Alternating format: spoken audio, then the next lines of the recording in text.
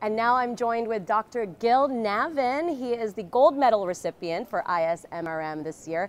And such an immense honor to be with you. You know, you're Professor Emeritus for Chemistry at Tel Aviv University. And you're really a pioneer in this field, magnetic resonance. Tell us a little bit about, you know, how far you've come. Like, looking back, has it been rewarding, a career in this? Well, it has been some time since I started the subject. You know, I was graduated as a physical chemist, but I was also always interested in biology and so forth. And then I had opportunity to go to do postdoc with Bob Schulman at Bell Labs. And then we heard that it was possible to do in vivo NMR, not MRI yet. MRI was not discovered yet. It wasn't invented yet, yes. No. So I went again to Bell Labs to do sabbatical, back from Tel Aviv, because I joined Tel Aviv University. It was a fantastic year. In 1 year, we were able to do the first experiments of live cells. So we had cancer cells and we could see metabolism in our own eyes. We put oxygen and we can see all the metabolites changing, ATP going up. It's really amazing. How did you know that it was good for medicine, that you were able to use this technology for, you know, helping people? It was obvious, you know, just the opportunity to do spectroscopy non-invasive. Usually, in biochemistry, you take the tissue, you grind it, and you make analysis. But here, with live cells, and you can see the cells living in your own eyes. So this was amazing. This was amazing. Looking back on your career, such a great career, what was your biggest contribution, you think? What is the proudest moment?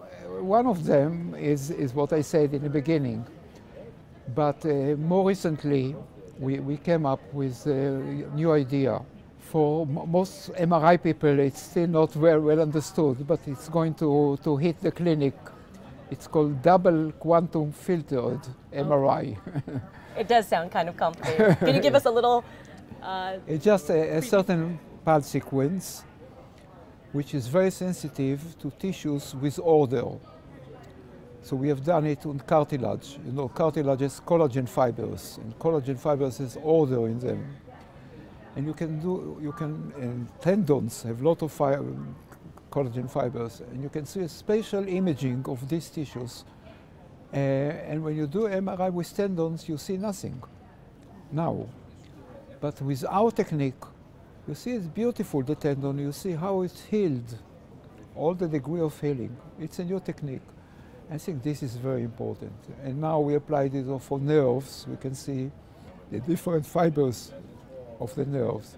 So this is the technique, double quantum filtered MRI. You heard it right here on ISMRM TV, this new development that you're working on. So exciting. You know, MR has come a really long way since you started in your line of work. What do you see is still lacking? What do you think needs to happen for it to move forward? And you know about functional MRI. You know, in our university, people are using MRI, not physicians, but psychologists.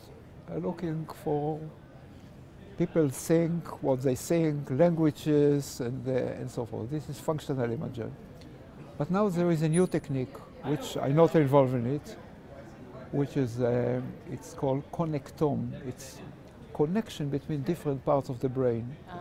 And this is, they can do without any intervention. People just sit and they see how the brain works. And this is something emerging, and it's going to change the world. That is an important say. It's going to change the world. Yeah. Okay, we have to leave it at that. Dr. Navon, so wonderful talking to you. Just exciting developments for the industry ahead. Thank you for the interview. Nice to meet you. Bye-bye.